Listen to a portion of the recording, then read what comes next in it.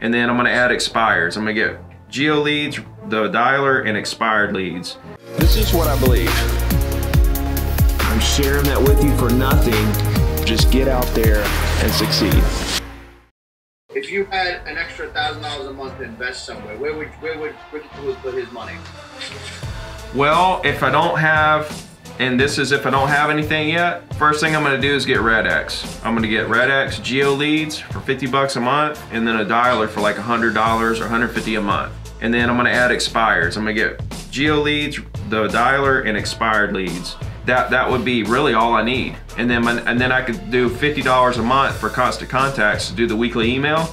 That's all I need. I don't even need social media. I post on social media, but you know, it's there, but I'm not using it. I'm not running ads. I'm not doing anything with it. And I didn't even do social media until I got into coaching. I got to 100 deals a year and $1 million a year in income without social media. Didn't even have an Instagram, or I didn't post on Facebook, nothing. I didn't do anything on social media at all. All my social media, if you'll notice, is mostly just coaching stuff, not real estate stuff, because, you know, just don't use it. Because the thing is, with real estate, it's like lawyers aren't going anywhere, right? LegalZoom came along and everybody's like, oh, lawyers are gone, you know, it's gonna replace lawyers.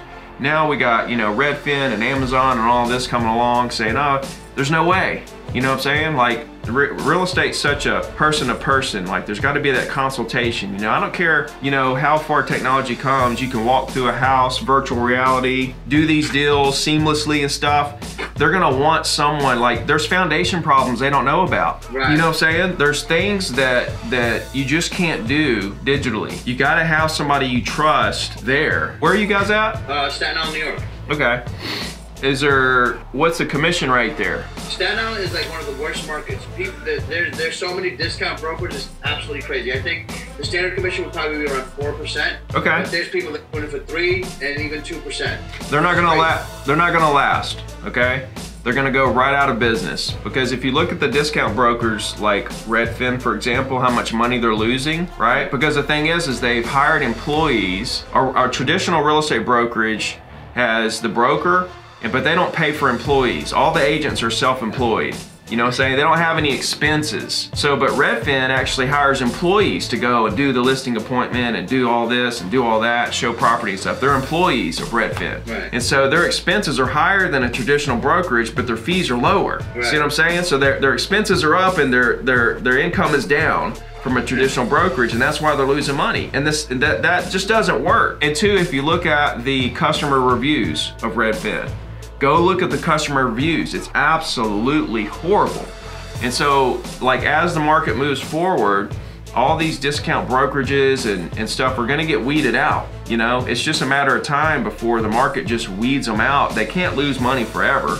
You know, it's why Purple Bricks left. Purple Bricks left the US because they were losing so much money and they didn't see an end in sight. And I do believe there is a possibility that commission across the board could go down to 4 as a standard. Because where I'm at, it's 5 or 6 right now. Gotcha. But even if it goes to 4 and we're paying buyers agents 2 and we're getting 2, it's still super lucrative. Right. You know what I mean? And the new agents coming into the business that never knew what 5 or 6 felt like, and they're getting 2, they're happy as hell. And so we're not going anywhere. Sure, commission rates could get squeezed a little, but we're still not going anywhere. You know, people still need somebody to help them to show property, to set up the appointments.